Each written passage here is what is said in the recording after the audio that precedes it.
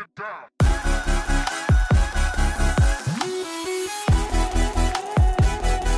All right, welcome back to the North Carolina Real Estate Show. I'm Tiffany Webber, your host, and today I am joined by an attorney with me at Thomas & Webber, Erin Weatherman. Hi. Nice to see you. I am resisting every urge in my being to do that fake rap call out that I so her The weatherman. and because your initials are EW, the Oh, weatherman. Ew. Today, I'm very excited that you're here with me today to talk about the North Carolina offer to purchase. In fact, I recorded this episode in June, and then in July, the whole contract changed. Yep. Or at least significant enough portions of the contract changed that I had to scrap the episode. So we are basing this discussion off of the July 2022 standard offer to purchase and contract. That's standard form 2T, some people know it by. And this episode, we're not going to get it all done in one episode. This thing is 16 pages. But we're going to focus on the terms and definitions, so sections 1, 2, and 3. If we get further, great, but that is kind of what we're hoping to accomplish in this episode for those agents that are listening and following along.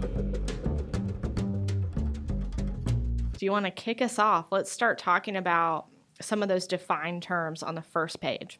So some of those first terms are the seller, the buyer. Really, I like the first page is your parties, your price, and your property.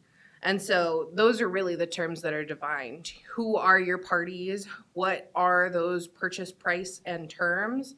And what is that property? Yeah, and there's a change here on the first page from the last version. The property, you're given a lot of different ways to describe it. That way, if you happen to make a mistake on one thing, you've got a couple different ways to try to figure out what exactly is being bought here.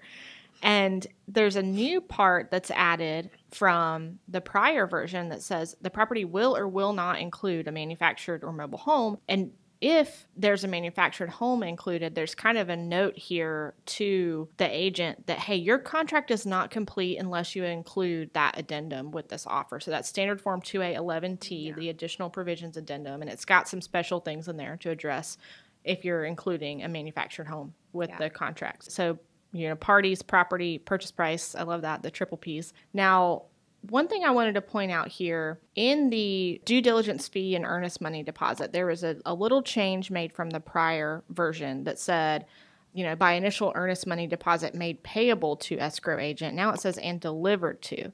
So, you can imagine why that change was made. You've got some buyer out there that's like, but I made it payable to the escrow agent. I just kept it in my pocketbook. I did what the contract said. So this is making it abundantly clear, keeping the check in your pocketbook, which, you're from the South when you say pocketbook. This is from a fellow Southerner, so that is not judgment. That is recognizing. That's a very Southern thing to say. Let's talk about how you break down the purchase price here. Your top line is the total amount. Yeah. And then you start deducting things. So talk a little bit about the different ways that your purchase price can be made up. So the first deduction you can make is that due diligence fee. I recently went under contract for a home, and as part of my contract, when we made an offer to purchase, our agent sent us this form, and in big bold letters she said, non-refundable, you're not getting it back. No. And so that's your due diligence fee. You're not getting it back. It's non-refundable. Then your earnest money deposit, so that's the money that's going to be held by your escrow agent, who is really usually your attorney, your closing attorney. And so that's made payable and delivered to your escrow agent. And then any additional earnest money deposit, and whether there's any seller financing, that's where you would put that in that section. And then at the end, how much is due after you deduct those due diligence and earnest money deposits. And one thing that I see, people that don't read that last thing in the balance, they'll say, balance of the purchase price paid in cash at settlement. Well, they need to keep reading, because it says some or all of which may be paid with the proceeds of a new loan. You might have a seller, it's like, well, it said they'd pay me in cash. Well, that balance can, cash doesn't mean dollar bills. It means US dollars, Yes. essentially, but Yes. not dollar bills being slid across the table. I wish I could say that no one had ever brought a briefcase to closing, but that's unfortunately not true. In fact, it happened twice in 1 week. I'm like, what is my life? Like all of the instructions are pretty clear. Yeah. You can't bring a suitcase of dollar bills to the closing table. Yet, I had 2 buyers within 1 week do that. On the next page, this is an interesting, at the top of page 2, this is talking about what happens if the buyer doesn't deliver those due diligence fee or earnest money deposits by the due dates. And in North Carolina, this contract, I don't want to say it's skewed towards the buyer. The buying process is skewed towards the buyer because once the buyer decides to buy the property, the seller can't just say no. Yeah. The seller's stuck selling the property to the buyer unless the buyer decides they don't want to buy it anymore. Yeah.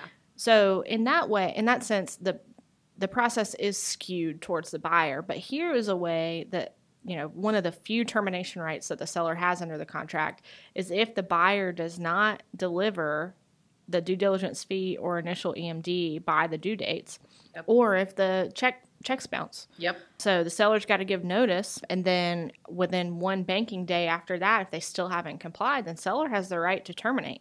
Yep. And not only that, they get the due diligence fee and the earnest money deposit, which is usually refundable. Yep. And they can get attorney's fees if the buyer doesn't hand it over. So that is an interesting departure from what most people consider to be a very buyer-friendly contract. Absolutely. Now, let's talk a little bit about, go through, what does the earnest money deposit mean? What does escrow agent mean? Take us through the definitions in E, F, and G. So I said that due diligence was non-refundable. Earnest money deposit is refundable to a point. Really, it's once you hit the end of that due diligence period. After that point, it's non-refundable unless the seller is in breach. If there's some sort of title defect, then you can get your money back. But otherwise, you're probably not going to get that E.M.D. back. That escrow agent, that's us. Yes, please, let it be us. If you're around Lake Norman, we'd love to be your escrow agent. But otherwise, if it's not us, it is your closing attorney. That is the person who is handling the closing and is holding that E.M.D. check. And it can be your realtor's firm if they have an escrow account set up. Yes. Most of the time, the agencies and the firms don't want to deal with it. So it's very simple for the closing attorney to be the escrow agent. Now, I want to talk a little bit about, there's a special note in the contract that talks about what happens if the buyer and seller dispute the earnest money deposit. And this is when, generally speaking, if you come to Thomas & Webber and you're the buyer, we represent the buyer. Unless we're specifically representing the seller, the buyer has a different attorney. This is when we, as the buyer's attorney, may be forced to step back and say, we have to be out of this now. We have to, we're no longer in the mix. Buyer, you're going to have to go retain separate counsel. Seller, you're going to have your own counsel. If they disagree about the earnest money deposit, then we kind of have to be completely removed from the process so that they can figure out who's entitled to that earnest money deposit. We keep it in our account until we have something in writing from the parties or an order from a judge. Yeah. Or in this case, then the clerk of court. The clerk of court would decide in a special proceeding. Yeah. And I think that's something that gets confusing for a lot of buyers because they'll say, okay, well, I'm terminating before the expiration of due diligence. The contract says I'm entitled to a return of my earnest money. And the seller is disputing that for some reason. It doesn't matter whether their reason to dispute is good or bad. If they dispute it, the money's frozen until they either agree in writing or we have to pay the money to the clerk and the parties go figure it out. So sorry to digress there. I will let you get back to it. Of course. That was an important point, so I'm glad you pointed it out. So after that, we have the effective date. That date's super important. The number of times I've had people pull out contracts that have not been signed by all parties, That's the kicker. So the effective date is really once the contract is fully executed by all parties. So that's when your buyer sends in the offer. They initial every page. They sign that last page. You give it over to the sellers, and the sellers do the exact same thing with no changes. If the sellers make changes, we're going to do it all over again. Yeah. After that, H is due diligence. So that's what I told you is that non-refundable money. You're not getting it back. That's thank you for holding the house for me deposit. No, that's the due diligence fee. Oh, yes. So Erin basically just skipped ahead to I. So the fee is in exchange for getting the right to conduct the due diligence in Section H, which is basically, I'm checking out the property. You get the right to go through and figure out whether you actually want to buy it. That's why you got to negotiate a long enough time in the contract, because if you only give yourself 1 day to conduct due diligence, I hope that you have some inspectors, surveyors, lenders, everyone on speed dial, that they all owe you a bunch of favors and they're willing to get it done in less than a day. Yeah. Because you're kind of at the mercy of your service providers here. You can't get good information on whether it's a good property if you don't engage all of those service providers. If you don't give them enough time to do their jobs, then you're going to be in a bad spot. So not to put you on the spot, but a little bit. So what if you don't have any earnest money deposit money down? And so you put down your due diligence money. What does it matter about how long the due diligence period is? Well, that's a good point. So it's kind of similar to if there's no due diligence fee and it's only earnest money. Well, more so the scenario you described. But if you don't have both deposits, then these things kind of are malleable. So in the scenario you described, if there is no earnest money deposit, so the money's gone no matter what. Yeah. The buyer always has the right to back out of the contract. The question is, are they going to lose more money for doing so? So if there is no earnest money, then, just get your inspections done before closing. Yeah. So the due diligence period, then it could run basically to the closing date. It could be, that's one instance where it could be, a day from. But the shortest answer to the question that you asked is that if there is no earnest money deposit, the due diligence date doesn't matter as much because you're not losing any more money than you've already lost. Now, I want to talk a little bit about the next three definitions. So settlement date, and closing. Settlement and closing are often used interchangeably, but they are different. Yep. So settlement is essentially what happens when you come to our office. Yep. So it's the delivery of all of the documents. So that's deed, settlement statement, deed of trust, loan docs, and then sending your money. Yeah. Please don't forget. Yeah, so buyer's money and lender's money. And the settlement date is the date that you do all of those things. Yep. But the closing is more than that. So this is where people get tripped up because, they say, I'm coming to my closing at 10 a.m. And they walk out thinking, well, we explain to them they're not done. But they walk in thinking when they're done signing, they're going to be done and they own the property. Yeah. So closing, and I'm going to read a little bit here because this is important. This is the completion of the legal process. That's when title to the property is transferred from seller to buyer. And it has a lot more steps than just the signing of the paperwork. It does include those things, but it is not only those things. So the first step is the settlement included in that definition above. Yeah. The second is a title update. So part of the closing includes a title search to make sure clear title can be delivered. That search is done earlier in the process. So if any time elapses, that means hours, a day, 2 weeks, whatever it is. If any time elapses between the time the title search is done, which has to be done early in the process, because I know I can hear some agent or a buyer saying, well, why don't you just do the title search last? That catastrophe. How do you get judgments cleared? How do you figure out what to do with liens? You have to do the title search first and foremost. Absolutely. So the satisfactory title update means not just that we searched it, it means that we've searched and there's no negative findings. So no new judgments, no new liens, no new bankruptcies, no new anything like that.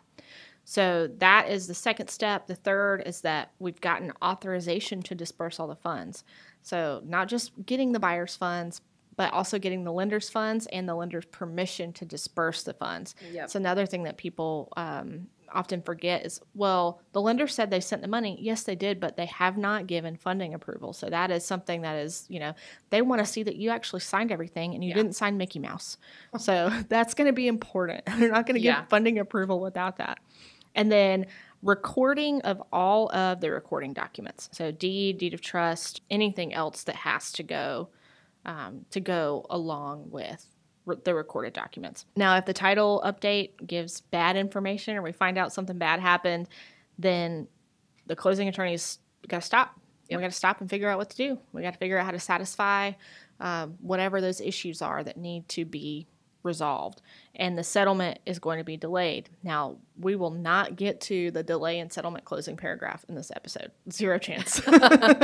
But that this is when that paragraph would be triggered. There's other reasons too, but this is one of those things. And then just to close out the definitions section is special assessment is basically like an HOA or the taxing authority levying, saying like, okay, we're going to charge all the owners on this road some special assessment so that we can repave the road. Yeah, that's something like that. And the seller has to disclose that. All right, so Erin, will you talk to us about fixtures? Oh, fixtures, my favorite thing. I did a whole video on it. You can go check that one out. So fixtures are really the stuff that's attached to the house. I liked the saying of, if you could flip the house upside down and shake it real hard, what falls out? Not a fixture. Anything that stays, that's a fixture. I like that. That's good. I did too. So that would be things like your stove, possibly certain chandeliers, just things that are attached into that house. And so section 2 about fixtures really explains what is a fixture, and it calls out specific examples of what a fixture is. Then it talks about anything that is a fixture, but the seller doesn't own it. And so that would be satellite dishes or anything like that. Mm-hmm. Fuel tanks used to be included in this section. Now they have their own special section in this new version. But that's a good example of it's a fixture, but it's not owned. And then also any fixtures that the parties have agreed won't stay. Yep. I think this is... I've always found the deleting data from devices part interesting because at closing, I'm sure you've heard this. Did you wipe the Nest cam or the Ring camera? Have you logged out of everything? That's not just something that the buyer should be asking the seller. It is a contractual obligation of the seller. So the seller has to unpair, delete all of their data from those smart devices, restore it to factory settings. That gives the assurance to the buyer that no, the seller is not watching us move it through the Ring doorbell. Go ahead and talk about number 3 as well. So that's where you put anything that's personal property that you want to convey with the property. So refrigerators, not a fixture. One of those things that if I shook that house, it would fall out. Mm. And so if you want the refrigerator, you better put the refrigerator. And if you want that specific refrigerator that you saw, you better call out that specific refrigerator. You beat me to the punch there. We know lawyer things. So after that, the other stuff would be like washers and dryers. Those are typically normaler things. But this is also where if you really like that seller's table, yes, you put your seller's table. Yep. Mirrors are common too, because sometimes mirrors are custom made to fit the space. Yep. So like, all right, well, it's not going to fit in the seller's new house. They don't want it. And the buyer really wants it because they don't want to have to go get some special thing made for the space. So the other one I really like is bar stools. You never realize how specific your bar height is until you put a stool there. And like, if that stool already looks good, I'll just take it. Thank you. Yeah. I mean, you're going to want to redecorate your house anyway and your new house. So let me just have what you got here. It looks great. You did a great job. Like, butter the sellers up a little bit and say, you have such wonderful taste. So I feel like that is a good place to stop for this episode. So we will continue on in our next episode talking about, we'll just continue on talking about the rest of the contract. This thing is so long and so detailed. It's so important for agents to know what's in here. Don't give your clients legal advice. What we're telling you is understand the legal concepts in the document. It will make you better at your job. It will make you more confident with your clients, because if your clients are trying to say something crazy, you're like, that's not going to work. And if they don't believe you, get them to the closing attorney, and the closing attorney will back you up on the things that is provided you're correct. That's why it's important to know what's in here. So that you're not, accidentally stepping in something or, giving advice on something that is way off base. Thankfully, we work with a lot of good agents. We don't personally, you guys are great. Whatever you do in Lake Norman, all y'all agents need to come to Lake Norman and deal with the agents that we work with, because they're great. But this is intended just to help you understand more of what does the contract actually say? Not what you think it says, or what you remember it saying in a prior version. What does this current contract actually say? So we will continue that process in our next episode. But for now, thank you for listening to the North Carolina Real Estate Show. See you in the next one.